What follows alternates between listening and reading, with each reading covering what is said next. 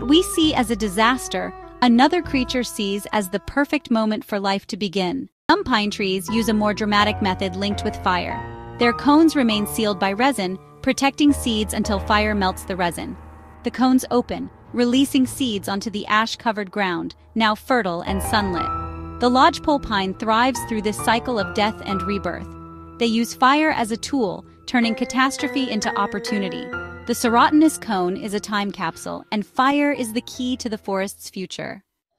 In the months following a fire, a spectacular transformation takes place. This is the work of pyrophytes, or fire followers. Their seeds may lie dormant in the soil for a century, part of a hidden seed bank. The fire is the catalyst that awakens them.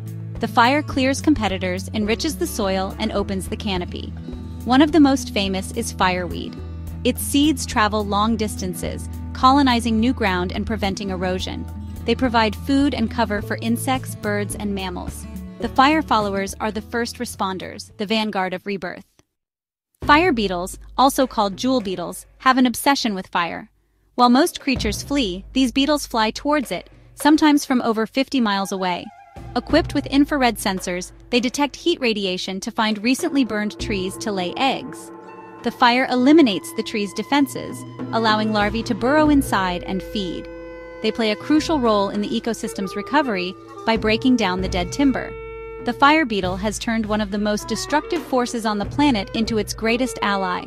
What we see as a disaster, another creature sees as the perfect moment for life to begin.